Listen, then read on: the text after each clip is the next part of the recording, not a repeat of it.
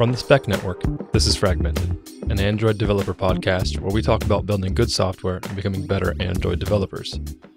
I'm Donn Felker. Welcome to the show. This episode of Fragmented is brought to you by BuddyBuild.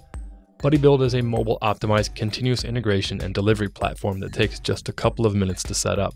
Thousands of mobile development teams love BuddyBuild because it's one of the fastest ways to build, test, distribute, and gather feedback on their applications. With every Git push, BuddyBuild kicks off a new build, runs the UI tests in parallel on real devices, and then automatically deploys the build to users via Slack or email. And then, with a simple screenshot, testers can send their feedback directly to you along with important diagnostic details. Furthermore, if your app ever crashes, BuddyBuild will record the frequency, affected users, and traces back to the exact lines of source code that caused the crash in the first place. Join thousands of developers who've already added BuddyBuild to their development process. Try it for free today at fragmentedpodcast.com/BuddyBuild. Thanks, BuddyBuild. Today we're going to talk about item number 12 in the Effective Java for Android Developer series here on the Fragmented podcast. Now, if you're just joining us, you're probably wondering what this is. We're doing actually a series, we drop in every once in a while a little fragment episode that's anywhere from 7 to 20 minutes long, and we talk about an item from the book called Effective Java, written by the amazing Joshua Block. And there's a bunch of items in here that talk about various different components of the Java language, how the internals work, some of the weird nuances, things you need to be careful of, how you should implement them. It's just chock full of amazing knowledge that we just want to share here on the podcast. And Kaushik and I are just basically going through each one individually and publishing them out as little mini fragments. So with that said, today we're going to be hopping right into item number 12, and that's consider implementing comparable. Now, what exactly is comparable? That's a phenomenal question. Comparable is actually just an interface with a single method on it, and that method is compareTo. Now, by implementing comparable, it basically states that class has a natural ordering built into it. So you can go ahead and sort an array of those objects that you create with that class that implement comparable by simply using the Arrays.sort method. You can pass in that array and it will sort them based upon the logic that you have specified inside of the compareTo method. Now, when would you want to implement comparable? Well, that's kind of a simple one to answer. Anytime you want to be able to sort something and provide some type of natural interface around it. So let's say that you had maybe a customer object and you decided that you wanted to, when you sort them, you always wanted to sort them by last name, first name in alphabetical order. So if you have two different folks whose last name is Smith, they're going to be almost at the same location. So we need to look at the first name, Jane and John. If those were the two records, Jane Smith and John Smith, we need to take a look at both of those to determine which one is first. Now, again, they both start with the letter J for the first name. And so we have to hop into the second letter. And then at that point, we'd see that Jane would actually naturally come first in the alphabet, and then John would come. So if we wrote our comparable method and implemented it correctly, the sort that would then return would have an array that had Jane Smith first, and then it would have John Smith afterwards. Now, most of the actual value classes in the Java platform libraries implement comparable for you. So if you're going to go ahead and have an array of strings and you want to sort them, this is already built in for you. Now, when we're working with the comparable interface, what you need to do is actually implement comparable, and it's going to take a type parameter. So it's using generics, and you're going to pass your type in there. So if you're using a customer object, it would say comparable of type customer. So how does the compareTo method actually work? Now, when you implement the comparable of type customer or whatever you're working with, you're going to notice that you have to implement a compareTo method. That method is going to return an integer value, and it's going to provide you with a parameter of type T. So if you're implementing the interface of comparable of type customer, you're going to have to implement a method that returns of type integer, and the compareTo method will have a parameter of type customer inside of it that you need to work with. Now, what this does is this method allows you to perform some logic, and it's going to allow you to compare the object that you're given with the specified object to determine its order. Now, what you're going to, again, we're returning an integer here. So what do these integers mean? And what integer values should we return? Now, you're going to return either a negative integer, a 0, or a positive integer as the object is either less than, equal to, or greater than the specified object. You can also throw a class cast exception if the specified object type prevents it from being compared to this object. So maybe you've implemented comparable, but instead of a customer, you have a platinum customer. And for some reason, you don't want to be able to compare those types of customers. You could then perform an instance of check to see if this customer is of the correct type and throw a class cast exception or so forth of that nature. Now, you also must make sure that if a particular X value compares to a Y value equals a Y value compared to the X value, then you must make sure that those match. And this also ensures that if you are trying to compare X to Y and it throws an exception, then Y compared to X should also throw an exception as well. Which kind of speaks to the underlying truth of what we're trying to get at here is that the implementer must ensure that the relation is transitive. So if X is compared to Y is, greater than 0 here, so meaning that the positive value is then returned, means that it's greater. And then if Y compared to Z is also positive, meaning that it's greater, then X compared to Z may also be true as well. And so that's the transitive property here that you must follow. Now, it's really hard to explain this when we're talking here on the podcast. So this is just, again, a high level. So if we're returning a negative integer, that means that the object is less than. If you return a 0, it means that the objects are equal based upon the logic that you implement inside of the compareTo method. And if the value that you return is positive, it means that the object is greater than the other specified object. So if you're working with our previous example of a customer, you want to order them based upon their names, you're then going to go ahead and maybe you have their first or last name from the customer objects. You may check if we have Jane Smith and John Smith, and you'll notice that Jane starts with J-A and John starts with J-O. Well, we already know that the last names are equal. So this logic that we're checking the names is going to be in the compareTo method. We're going to check that last name. Does the last name, is it greater than? So if we're working with a Jane Smith and a Jenny Jones, well, now we realize that Jones is now specified before Smith because of our alphabetized ordering that we're looking to implement. At that point, we would return the value that basically said, hey, this Jenny value that was passed to us is actually less than this current object, which is the Smith object itself. Now, if we're comparing the last names and they're the same, like the two Smiths example that we had a second ago, you then would have to move into some more logic to check the first names to see which ones are then, greater than, equal to, or less than, so you can implement the proper logic and then return either the same or less than and so forth. And that's when you're just going to return those values.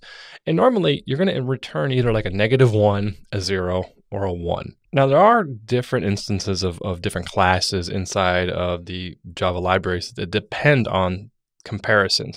And these include like sorted collections such as tree set, tree map, and there's also the utility classes that we've always kind of been familiar with, which are the collection classes and Arrays class, which contains searching and sorting algorithms for use. Now, there are a couple of provisions that we want to make sure that we follow here, and Joshua is very good about really breaking this down, so it's really understandable. And I'm just going to kind of touch on these briefly here.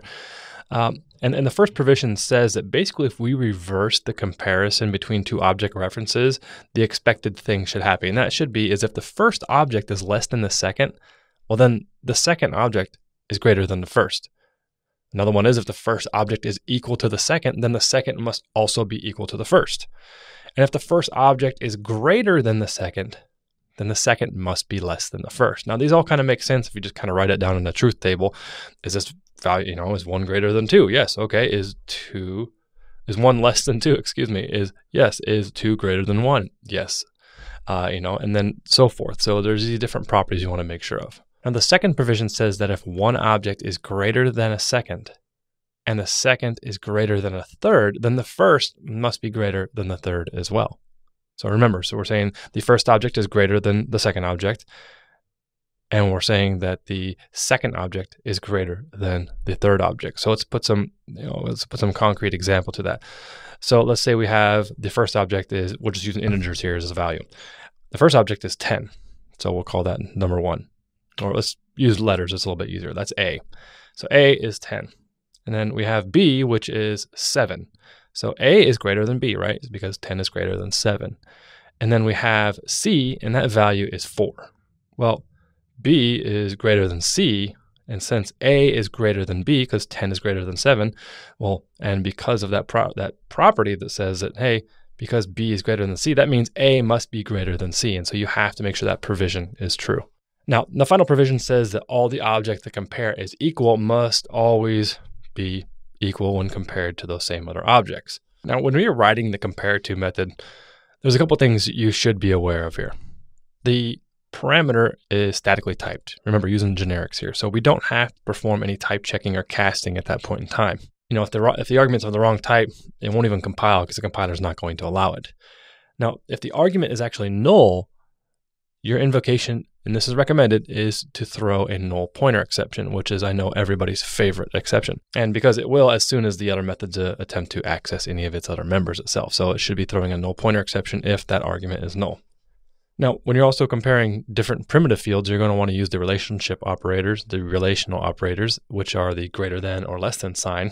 But for floating point fields, such as doubles or floats, you're going to want to use the double.compare or the float.compare in place of those these relational operators, because they don't really abide by the general contract for compareTo when applied to floating point values. Now, there's some other details here. Then if you really would like to dive into it, definitely check out the Effective Java book here and take a look at this item if you really want some more details. But that's kind of the high level here. Now, this other last thing that I'm going to mention here is that if a class has multiple significant fields, this goes back to the customer situation that I explained a few moments ago.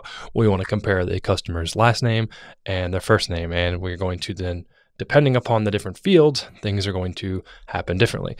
Now, the order in which you compare them is critical, so you must start with the most significant field and work your way down. Let's relate this back to the customer object. If I'm going to be ordering based upon last name, comma, first, Jones is going to come before Smith, so that's obvious.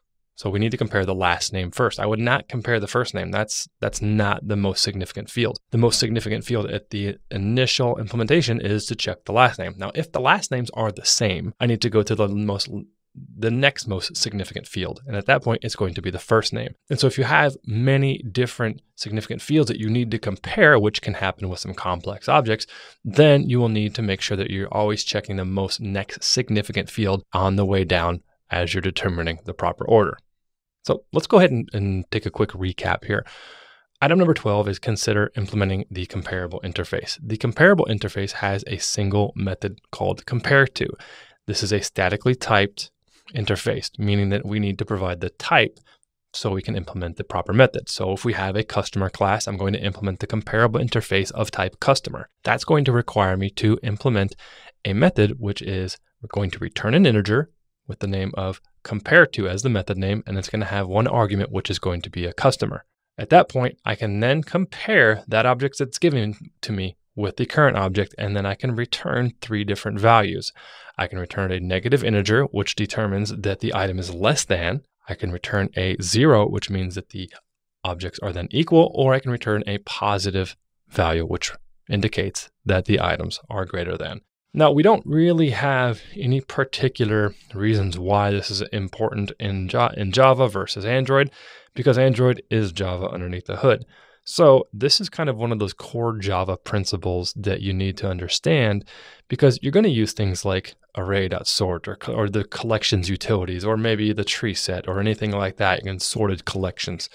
So it's one of those things that you're eventually going to have to implement. And also the great thing about it is this just pure Java. So you can implement the comparable interface, and because I know all of you are writing great tests for all of your applications, you can simply write a JUnit test to verify that your behavior is as you expected. Pass in one object, compare it to the other one. Is it less than, equal to, or greater than?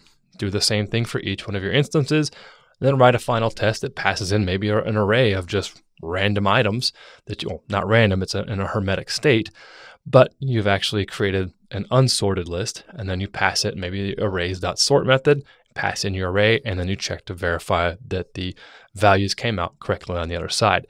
Again, because this is a JUnit test, it's going to be super fast, and it's going to be very useful to ensure that you either did or didn't implement the interface correctly. And as usual, Also provides that nice test coverage for later developers if they decide to change something and the test then catches it because of an unknown issue. So I hope that helps. Again, this is going to be item number 12, consider implementing comparable in the effective Java book by Joshua Block. Once again, we'd like to thank our sponsor for this episode, BuddyBuild. Again, BuddyBuild is a mobile optimized continuous integration and delivery platform that takes just a few minutes to set up. It'll kick off new builds, helps with crash reporting, user and tester feedback, and all kinds of good stuff. Join thousands of other developers today who've already added BuddyBuild to their development process. Try it for free at fragmentedpodcast.com/BuddyBuild. Thanks, BuddyBuild. And that's it for the show, folks. If you'd like to contact us, the best way to get a hold of us is going to be through Twitter. And our Twitter handle is @FragmentedCast. If you'd like to reach me, you can reach me at Donn Felker on Twitter. And if you'd like to reach the illustrious Kaushik Gopal, his Twitter handle is @Kaushik Gopal. Or you can also contact us both on our website at fragmentedpodcast.com. Fragmented is hosted by Donn Felker and, well, Kaushik Gopal. Unfortunately, Kaushik's not here today. We edit all of the Fragmented episodes ourselves, and the amazing Sarah from the Spec Network helps us with production assistance and wraps our final mix. Our theme music and ad music is produced by Alan Taylor. You can find more episodes of the show on Pocket Cast, Google Play Music, or any of your favorite pocketers around. Though we do love Pocket Casts. Our website is Fragmented Podcast, and you can find the links to all of the stuff we say on our show on the site. Thank you for listening. We'll catch you next time.